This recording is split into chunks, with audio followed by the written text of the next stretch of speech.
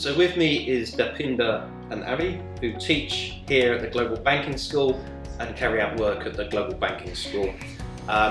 Very briefly, we're going to talk to you about working and living in London and also about the programs that you're involved with here. Deepinder, you have an MBA from another university. How do you see your role here now? I mean, what is it like working at the Global Banking School? What sort of teaching programs are we running here?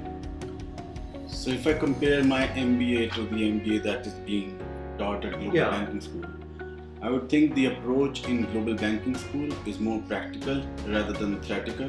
Whereas while I did my MBA, it was more based on theory. And once I secured a job at the Global Banking School, and I was in touch with the students because I even happened to speak to our partners, and then I get the feedback from students. The approach is really good, and it is focused that after you complete your degree, you should get a job. And that is how we motivate the students. Ari, you speak all the financial language here. You teach on mergers, acquisitions, and your interest is really around financial valuations of companies. This morning we had the Global Valuation Olympics for students based all around the world. You were in the judging panel for that. How did you see the students this morning? Were they at a good level?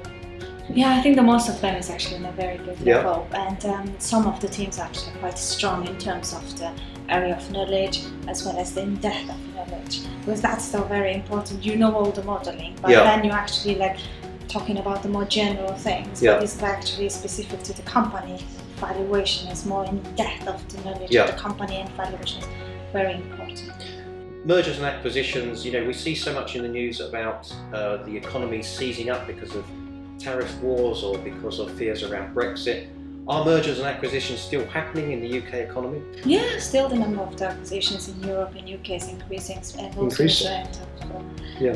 the US market as well. But at the moment, because of the uncertainty, I think it's actually the best opportunity for the cross nation mergers. The foreign companies actually buying the UK companies actually going to be a good important advantage, because they are at the moment undervalued.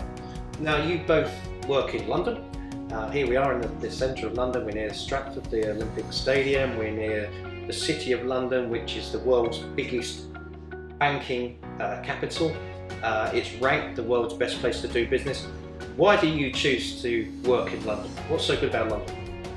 So, comparing it from back home, London I see gives you an opportunity for growth.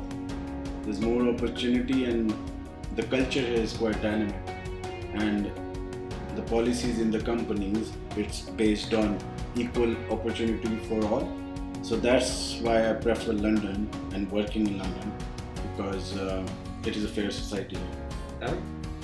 Yeah, it's a quite international city, so at the same time you're actually exploring the different life in a foreign country, but you also can feel you are living still within your society. Because, for example, in London we have quite a lot of big company society, so you actually feel very welcome. How long have you been teaching mergers and acquisitions? Around 2 years now. And what are the most impressive things about the students that they take these programs, they graduate? Where do they tend to go to? Okay, based on students' experience, it depends how motivated you are. So most of my very motivated students, they actually ended up in the big banks, investment banks. But then it depends if you're not that motivated, how you're learning is actually completely different. But most of the students actually ended in financial services, if not in UK, then maybe Europe. Great. Excellent. Ari, Deepinder, thank you very much.